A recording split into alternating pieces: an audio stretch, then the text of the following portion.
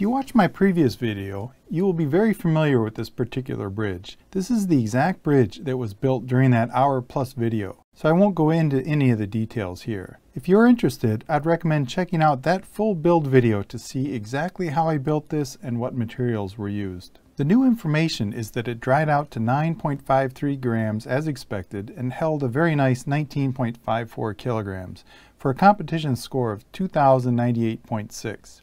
This is a really nice result. With that much excess load capacity, this bridge could have easily been tested multiple times to 15 kilograms before a competition and would have guaranteed a great result on test day. Here is the bridge right before testing at 9.53 grams.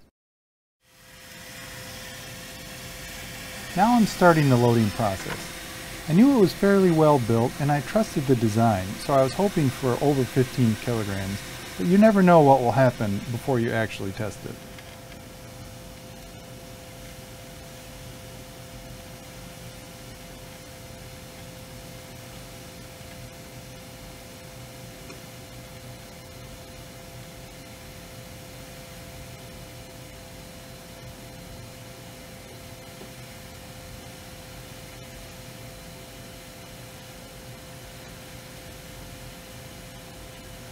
If you are building these devices for actual competition, you don't want to load them to over 15 kilograms.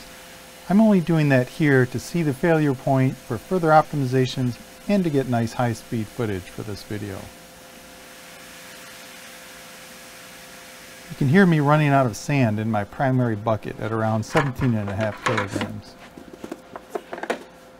Using my extra sand this time around was enough to break it at just over 19.5 kilograms.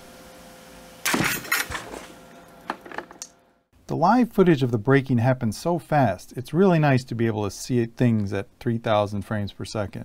It looks like the back left leg brakes first. There is definitely room for future material optimization to get the weight down even further. Getting the final 10 to 15% mass reduction is where it gets challenging, but also a lot of fun. Let me know in the comments if you have any questions or have any recommendations for topics you'd like me to cover in future videos.